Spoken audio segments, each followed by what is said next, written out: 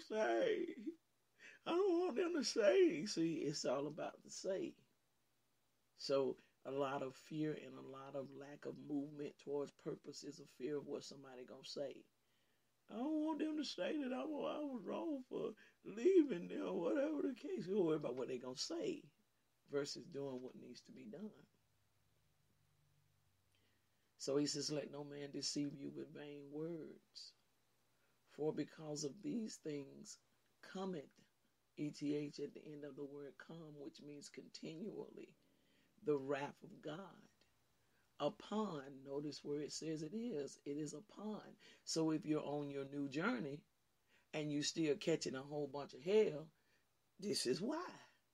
It says the wrath of God will be upon the children of disobedience. So that is why there is no peace, saith the Lord unto the wicked. And you would think that that means that comes from the world. I've told y'all the Bible is an internal book. There is no peace, saith the Lord, unto the wicked. The wicked means those that are of disobedience, those that walk in variation of what God has said. So he says there is no peace unto them. So that's the reason why you see Christians or believers that carry no peace, because of their spirit of disobedience. If it's done been spoken and prophetically decreed and declared, and you still battling against it, and you still fighting against doing it, then you've entered into a place of disobedience. And it says that the wrath of God, which means the anger of God or the disappointingness of God, the releasing of the hand of God, is upon the children of disobedience. Do I need to go any further into that?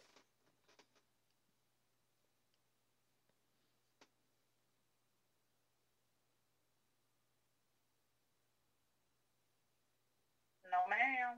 No, ma'am. Verse 7 says, be not ye, therefore partakers with them. Uses the word partaker. To partake of something means that you are literally, emotionally, mentally, and all in it. You've invested everything in it. So he said, be not ye therefore investors with them. You're willing to run the risk investing. Verse 8, for ye were sometimes darkness. You was on this road. He said, but now you are light. You on another road in the Lord. So he says you should walk as the children of light. For the fruit of the Spirit is in all goodness and righteousness and truth. Proving, notice he says, it is going to be shown. You don't have to worry about what somebody has to say about something that you're doing, because this here is your proof that I'm giving you this morning. It says it is going to be proven what is acceptable unto the Lord. God is going to make it make sense to them. They may not get it because they are on assignment to keep you in a place or to throw you into a place of disobedience. But the word says right there that it will be proven that it is acceptable unto the Lord. So can I say to y'all this morning to tell you, if you know that you've turned on another road, it's been prophesied for you to go down another road, you better stop worrying about what folk got to say, because it'll be proven that that was God's will. It'll be proven that it was acceptable by God for it to be done. It'll be proven. But it can't be if you walk in the disobedience and in the fear of man and what it is that man would say, what man's thoughts is about things. Jesus was so stern in doing the will of God. When they asked him about his mama, he said, who is my mama? I really personally believe he put that in there for a reason. Because a lot of times that's a great hindrance to us. We are all taught to care about what parents say, and I mean spiritual parents too. We are all taught to care about that. And nobody think they know the path that their children should take better than a parent. Nobody. I know personally. I'm a parent. Nobody thinks that they know the best place and the best person and all that for their children like a parent. Nobody thinks they know that better. Because we have things that we can justify it with saying, well, I know my child. Yeah, I do. I know. I can tell you the personality of all three of my children. All three of them. And because we'll think that we know this, it literally, if you don't watch it, it will interfere in what God is doing. Because that nature steps in so strong. It's part of the Jezebel nature is what it is. That nature steps in so strong that it would literally try to dictate. And it literally operates out of a spirit of fear, which is coupled with control, in order to say that I know what's best. But then when you have a parent that has the mindset of, well, if things didn't go a certain way with them, so they really working hard to make sure that because they fought so much failure, they don't want it to be said that the child failed too. Now it's double failure all over the place, when all of it still boils down to worried about what somebody has to say. But if God can get us to a place as to where we are willing to do what he say and allow him to prove that it is the acceptable will of God, but very few people allow God to prove that it is the acceptable will, because they won't even take the action to do it. They'll literally stay stuck in that space of worry about what somebody got to say, battling, and Jezebel is in control, because as long as we're stuck in that control mindset and in that fear mindset, then she's in control of everything that is going on, and we don't ever make it to the place of God being made seen that it was acceptable in what it is that God wanted us to do. Very few make it. Very few. Prove it, Pastor Lee. I will. I done told y'all about challenging me when I'm in the Holy Ghost. Don't do that. Challenge me when I'm Delphine. Listen, check this out. The children of Israel, a lot of them didn't make it. They didn't make it. They didn't make it. They didn't make it. Vast majority of them died in the wilderness. They didn't make it. They didn't make it. They didn't make it, y'all. They didn't make it. We have to be careful. Nobody thinks they knows best for children better than a parent. And me included. Me included. Me included. So, and a lot of times that can be a hindrance.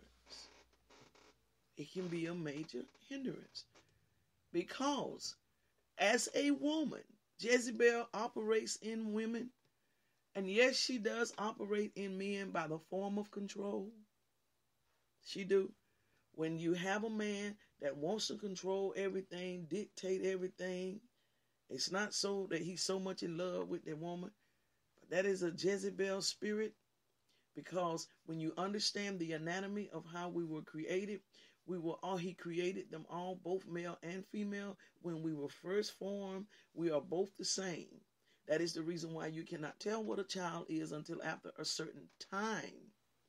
After that, a child has formed, and then you can see what the sex of that child is going to be. But in the first stages, we are all the same. And so because we are all the same, women tend to carry portions of us that could be masculine, and then men carry portions of them that could be feminine.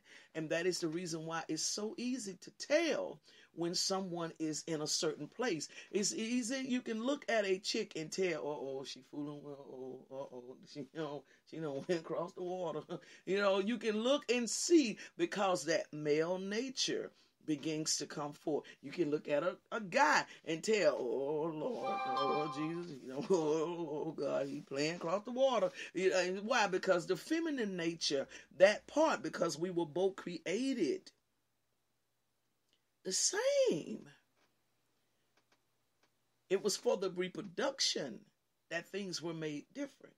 And so the spirit of Jezebel has the nature to live in the man, and by form of control has the nature to live inside of the woman by form of dictatorship, literal control, and manipulation. That is where it will live inside of us. Those are the areas that you will see it hit the woman. The man will be, his controlling will be the Jezebelic spirit. He has to dominate everything. He got to know every move that's being made and all that type stuff. That is his nature of control with Jezebel. The nature with the woman is we got to manipulate. We pretty much got to set the course and the plan for everybody. You usually going to find that it is a woman behind all of that mess when it's kicking off like that inside of a house. You trace it back, you'll find out whenever you see there is a strong hold on kids and all of that. Check that chick out. I guarantee you the chick has got a major hand in a lot of that, because that is the nature of how things were. Y'all need to read your Bible. You need to become familiar with your Bible, become familiar with the spirit of the Bible. The Bible is a book that you learn in dimensions. The more you grow in the things of God, when you read the book is a natural book. It talks in parable. But as you come out of your natural walk and begin to be more spiritual with God, you should be getting more revelation of how things work and seeing the context of how these things operate, even seeing how demonic spirits come about and how they are in full manifestation and operation. And so you will see that is part of the chick nature that goes with the manipulating. That is why she would be the one that set up the plan in order to get the Naboth garden, his vineyard and all. She is the one that devised that. She was the one that became angry and set the plan against Elijah for what it was that he would do. Most of the time in a situation, you will see that it is the woman is the one, boy. She is the one that would harbor the fighting for the unforgiveness the most, and the literal clap back would be in the heart of that of the woman. You have to watch every bit of that. That is the, oh God, those are the natures that Jesus that we possess. I'm trying to come out of this, y'all, and that's what I'm trying to do. I don't know why I'm having to go, but that is the nature of where we are as, oh God, help me, please.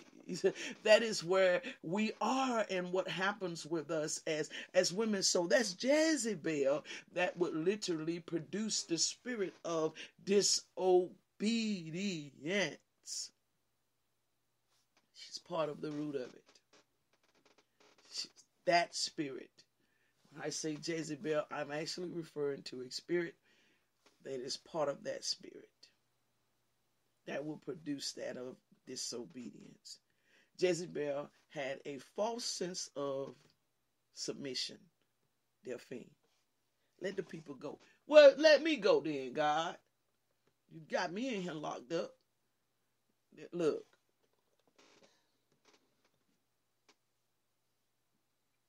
She has a false nature of submission. A false nature of submission. She carries the title of wife, but she's not really submitted in that nature, in that context. God help me. I really wish I could do this stuff like this on public forums. I do. I don't believe God lets me get big out here like this because I really believe it will be hits against my life. I just really believe that. I'm serious. You can say, I'm saying, y'all can think what you want, but I really do believe that it will cause hits against my life, and he's not really ready for that to happen yet. But before I leave this world, I will be able to do this on public forums, in public places, because I'm going to be preparing to die anyway, so it's not going to make a difference. So I do. I really wish I could put it on public forums and people would hear. I know people gonna be mad. That's why it's gonna wanna